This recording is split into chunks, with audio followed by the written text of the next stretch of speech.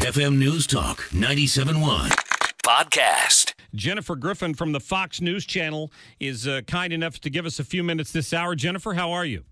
Fine, thank you, Mark. We're in Chappaqua right now. In Chappaqua, where Hillary Clinton is still resting and recuperating. That's right. We've been here, in fact, since Sunday when she stumbled leaving the 9/11 memorial ceremony. She's going to go back on the campaign trail tomorrow. We'll be on the plane with her when she flies to Greensboro, North Carolina, and then onward to Washington, D.C., where she'll be addressing a gala for the Congressional Hispanic Caucus tomorrow night. So I know she brought out some heavy hitters in her absence. She got the president, the first lady, Joe Biden. A lot of people have been out working for her. In fact, her campaign said that she was at home yesterday resting, and she watched the president as he campaigned for her in Philadelphia. She sent her husband, Bill Clinton, out to attend two high-profile fundraisers in Los Angeles, and now he is speaking as we speak in Las Vegas, delivering an education speech that she was supposed to deliver in Las Vegas. Her daughter, Chelsea, is down in North Carolina. The attention being given to North Carolina in this election is really unprecedented. Both Democrats and Republican candidates are spending a lot of time, and I think it's notable that the first stop that Clinton will make back on the campaign trail after 3 to 4 days off to recover from pneumonia is, in fact, North Carolina. Yeah, I saw your report yesterday on Fox News about CBS editing out Bill Clinton, saying that she frequently had dizzy spells over the years. The campaign is probably less than thrilled with that surrogate speaker for her. Well, he was the communicator-in-chief when he was president, and he certainly still connects with voters, but you never quite know what's going to come out. The CBS, to be fair to CBS, they put out a statement saying that they did end up running the complete quote in which Bill Clinton said that she had frequently, and then corrected himself, suffered from this kind of dizziness from dehydration over the years. They played that in full on CBS this morning and on their website and on another web outlet. They said they had taken out 1.5 seconds for time in their evening news broadcast, and that's why they claimed that they had edited that soundbite. Yeah, I was in the television news here in St. Louis for about 20 years. I know it's not unusual if somebody has corrected themselves in the middle of a statement to clip that out. I guess I don't blame them for that one. Absolutely, and well, look, it's a very time is tight in these news broadcasts. However, it certainly raised eyebrows at first when people thought at first that Bill Clinton was saying that she frequently experienced this dizziness and these kind of blackouts that seem to occur from dehydration is what they're attributing it to. Again, a lot of this could be set to rest if the Clinton campaign would release her medical records, but they have not done so. There were reports yesterday that in the next 48 hours we would receive the medical reports from her doctor, Lisa Bardock, from her last two meetings with her on Friday and on Sunday when she was diagnosed with pneumonia, but we have not received those records yet.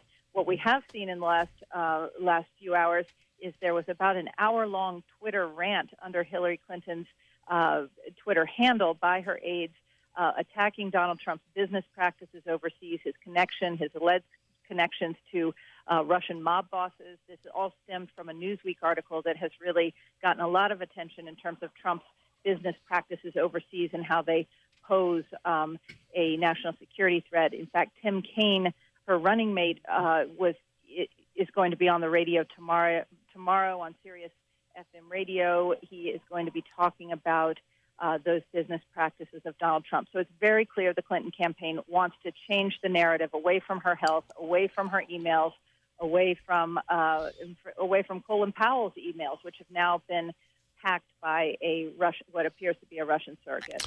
Jennifer, I know that you do a lot of investigative work for the Fox News Channel. Have you been part of her press pool coverage? I have. I've been a part of her press pool coverage since May. Well, now, when I say pool coverage, no, we have separately. We have each network rotates as part of the pool. I am part of her traveling press, however. Okay. And so I was on the plane with her all last week. I saw her after she had the coughing fit. I was with her at that time. We asked her what was going on with the cough. She told us it was allergies.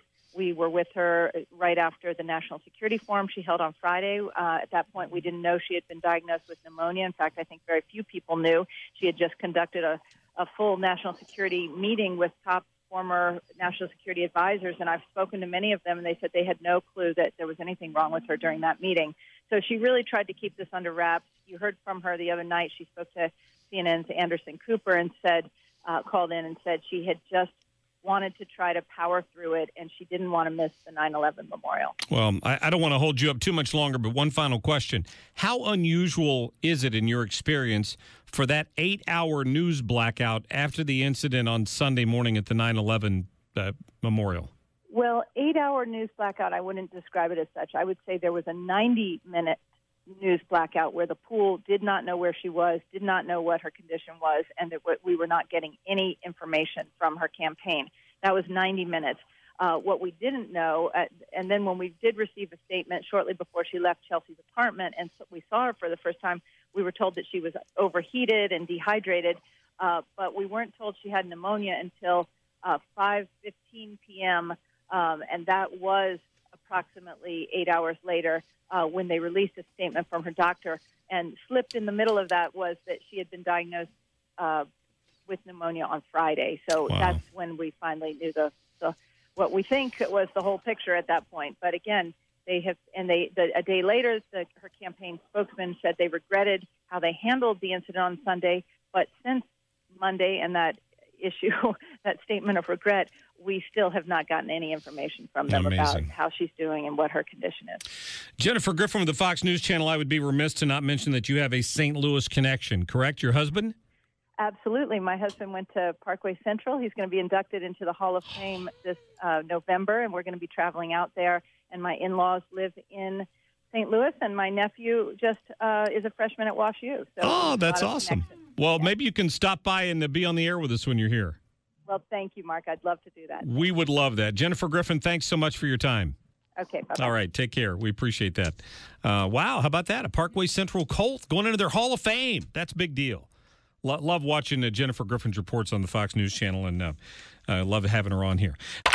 Get more at 971talk.com.